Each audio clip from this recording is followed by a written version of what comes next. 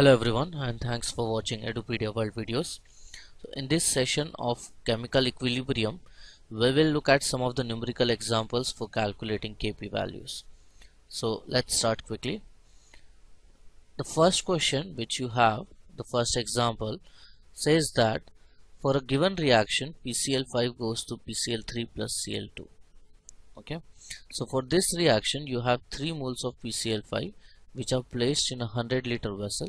So okay, we have a container containing a container measuring 100 liter of volume. The equilibrium pressure is 2 atm and the temperature is 500 Kelvin. So temperature, which is always assumed constant, will be 500 Kelvin throughout the reaction time, that is from t is equal to 0 till whatever time you want to perform the experiment. So for calculating Kp, we know that the expression of Kp is simply going to be equal to partial pressure of PCl3 at equilibrium into partial pressure of Cl2 at equilibrium divided by partial pressure of PCl5. Okay, so how can we calculate partial pressure? We know a very accurate method of doing that. We know that partial pressure can be calculated as mole fractions multiplied with total pressure. So we just need to find out mole fractions at equilibrium. Let's see if we can do that. So okay, writing the equation, PCl5 going to PCl3 plus Cl2. So at t is equal to 0, assuming that I have 3 moles of PCl5 and no moles of PCl3 and Cl2, because they have only given you PCl5 in the question.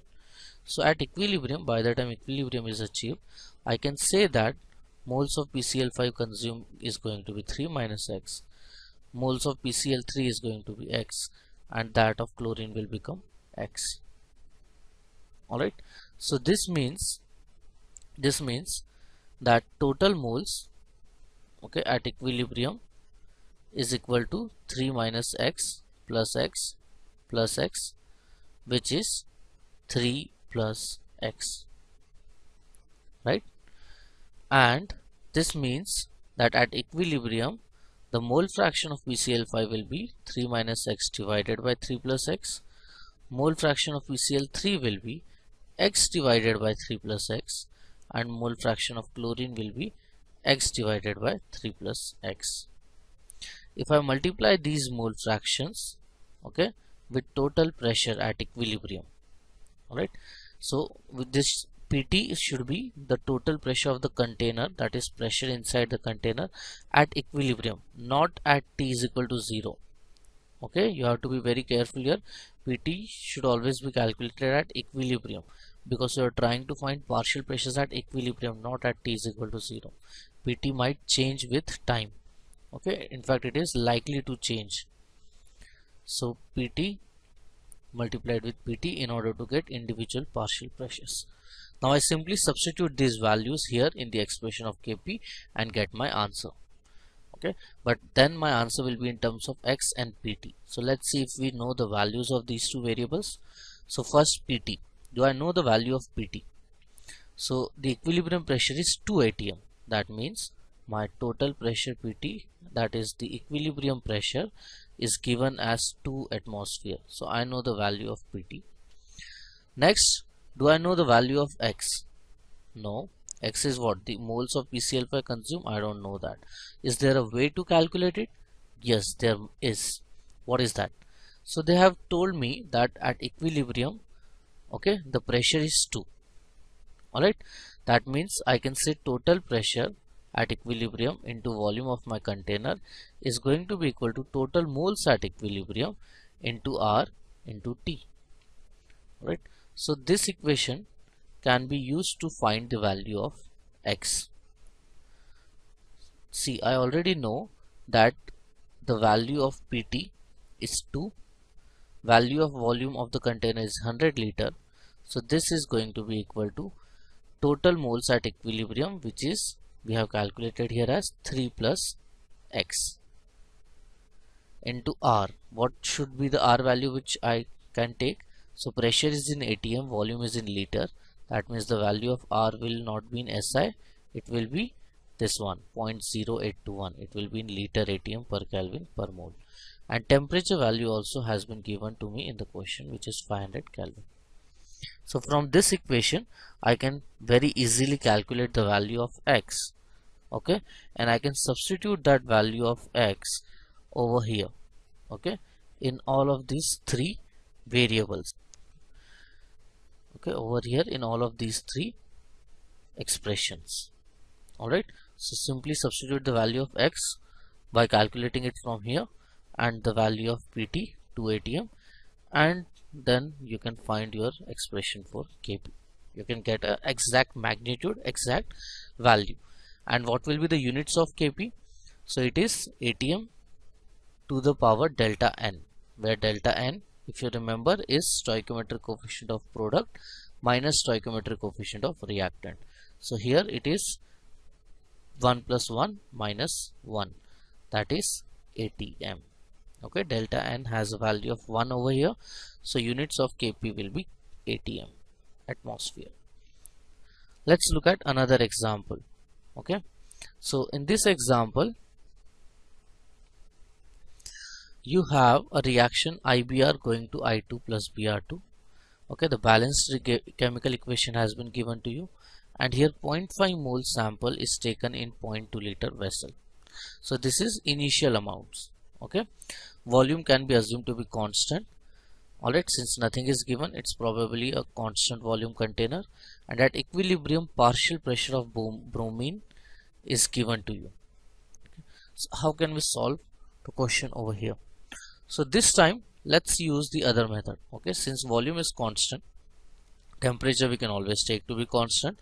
So let's use the method where instead of writing stoichiometric coefficients as molar ratios, we will assume them to be pressure ratios. So here I can say that at T is equal to 0, partial pressure of my reactant is P0 and that of my products are 0 and 0. Okay, assuming there is no product at T is equal to 0. Then by the time equilibrium is achieved, okay, at T is equal to T equilibrium, let's say P amount of or 2P amount of IBR is consumed. That means P amount of I2 or bromine has been formed. Alright, this means my value of Kp will simply be equal to, as the expression goes, partial pressure of I2 into partial pressure of bromine divided by partial pressure of IBR reactant whole square. Okay, so this partial pressure of I2 is now at T is equilibrium, the value of P is P. Okay, this into P divided by value of partial pressure of IBR becomes P0 minus 2P, so this square. Alright, so value expression of Kp, see how simply have we written it over here. In comparison to what we did in the previous example, this has been a lot simpler. Now we just need to find the value of P and P0 and we can directly get the answer for Kp. So let's see if those values are given. P is what? P is the partial pressure of I2 or bromine at equilibrium. So they have already told us that at equilibrium partial pressure of bromine is found to be 3 atmosphere. That means from here I can directly say the value of P is 3 atmosphere. Okay, that means this P, okay, this P and this P are same, right? Partial pressures of I2 and bromine are going to be same at equilibrium. Why? Because their stoichiometric coefficients are 1 in the 1:1 ratio. So this will also be 3 atmosphere. Okay, and the partial pressure of IBR is P0 minus 2P. Here P again can be substituted as 3, so 2 into 3 6. Okay, so I know that value. So this is 3 square divided by P0 minus 2P, which becomes 6 square. Now do I know the value of P0? P0 is what? It is the initial pressure of IBR. Okay, that is, it is the pressure of IBR at T is equal to 0. So they have not directly given us that value in the question, but once again we can use the equation PV is equal to nRT in order to calculate P0. So P0 is initial pressure or partial pressure of IBR. So partial pressure of IBR into volume of container is going to be equal to moles of IBR, okay, only and only of IBR, let's say N naught, into R into T. So initial pressure into volume is equal to initial moles into R into T, and initial moles of IBR are 0.5. okay, the value of R, once again, since we are discussing everything in liter ATM, it will be 0.0821, and temperature of the container is again 500 Kelvin. So this, okay, divided by volume of the container is 0.2 liter. Okay, so solving this we'll get the value of P naught. Okay, and once you have the value of P naught, you can simply substitute this value over here and get your answer for Kp. Okay, so see, the questions are going to be only of this format. Sometimes they will change. Okay, they will give you the value of Kp and ask you to calculate either partial pressure at equilibrium or initial pressure or moles, okay, something like that. But the basic concept, the basic funda will always remain the same. Okay, as we go along in the next few sessions, we will also look at heterogeneous equilibrium, and then we will also look at some equilibriums where amount of product initially is not zero. Okay, that is where we will have to use reaction quotient to find out how the reaction will proceed further on.